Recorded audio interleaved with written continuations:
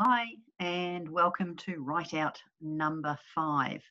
I'm trying a new camera today, so we'll see how it goes.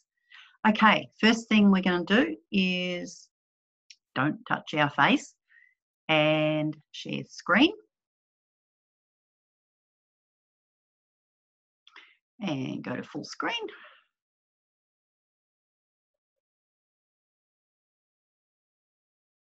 And today it's going to resist me again. Okay. Oh, there we go. Number 5.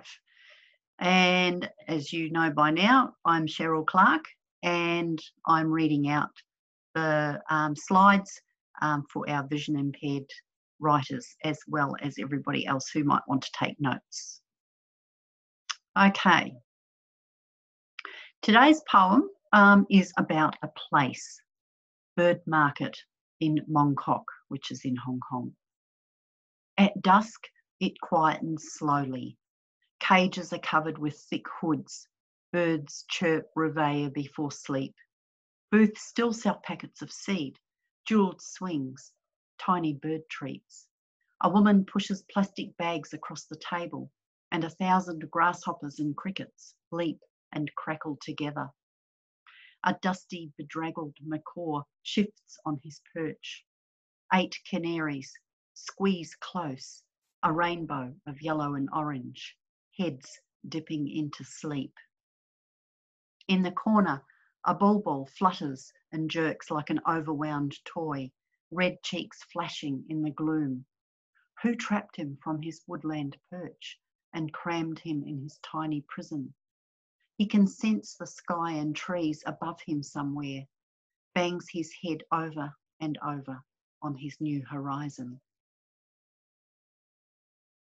Now, your poetry writing prompt for today. One of the wonderful things about leaving your house, even at the moment, if it's just leaving your house, is what you see and experience that's unexpected.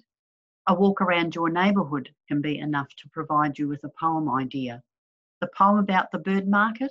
Well, I was in Hong Kong and I went to see the famous flower market and discovered the bird market behind it.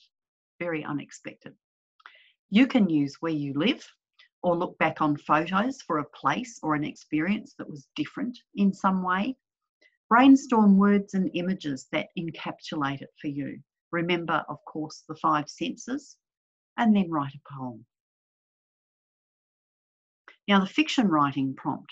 There are lots of places on the internet where you can find famous first lines of novels and stories. It was the best of times, it was the worst of times. It's probably a very famous one from Dickens. It was a pleasure to burn. It's from Fahrenheit 451. It was a bright, cold day in April and the clocks were striking 13, is I think from A Clockwork Orange. So Google some famous opening lines, then choose one you like and change at least 2 of the key words. So, just as an example, not a very good one, but that's all right. It was a stinking hot day in December when my sister struck me on the nose. From your new first line, write a story. Now, your creative non-fiction or memoir writing prompt for today is thinking about today's poem. Start with a similar idea, a place or an experience that was unexpected or surprising to you in some way. Brainstorm ideas and images first, using the 5 senses, and free write or free associate to bring out more of what you remember.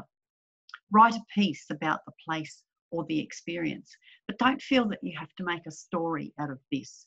It may work best as a series of fragments. I hope you enjoyed today's ideas and they've sparked something for you.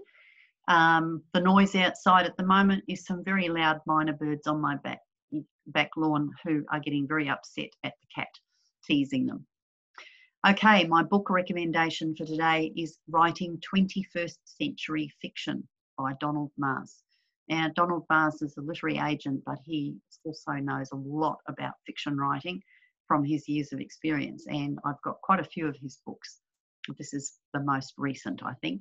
So what I like about all of his writing books as well as the wisdom, or the very intensive exercises that he provides that you can apply to your fiction writing in particular.